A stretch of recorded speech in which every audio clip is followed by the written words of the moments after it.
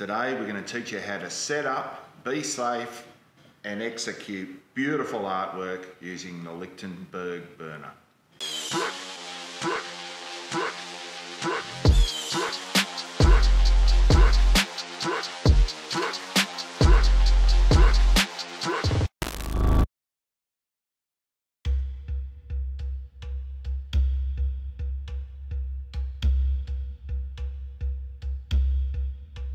Right, the rubber matting that you saw me lay down is approximately 1 metre in length by 2.1 metres long, and it is 3 mil thick, making the perfect surface.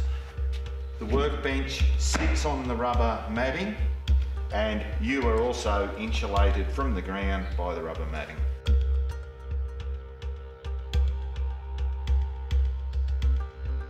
To insulate the work surface from the workpiece, I've used a piece of doormat which is approximately 450mm by 750mm and 10mm thick. It's ribbed, so it's perfect to stop the electric shock going through the table and getting us.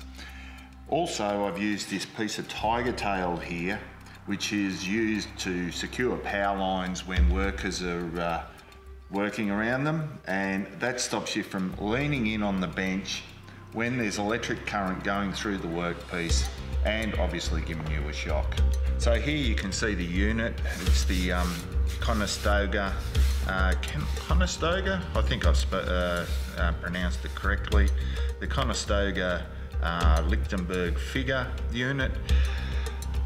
These are the probes which obviously send the electricity through the timber to make those beautiful figures.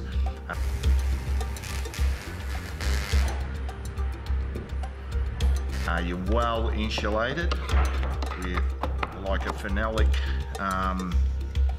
tube and a PVC unit here which stops you slipping down and placing your fingers near the electrode.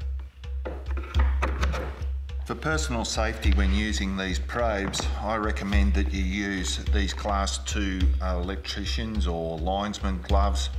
I believe they're rated at 17,000 volts, so with this outputting around about 11,000 volts, you're well protected. So finally, what you'll need for your workshop is one of these squirt bottles with, I use warm water, a container of bicarb soda. The ratio I use is 2 tablespoons of bicarb soda to 1 litre or a quart of water. Secondly, after you've done your burn, there will be a lot of charring, etc. on the timber, which you'll have to wash off.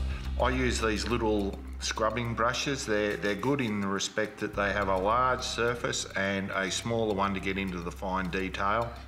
This one's made by a company called Sabco in Australia. Well, I don't know whether they're an Australian company, but they're available in Australia. So you just find the equivalent of this. It's a great little brush. You could also use a toothbrush. Okay, so that concludes the first ever episode of Bodacious Baz. I appreciate you sticking around. Thanks for coming.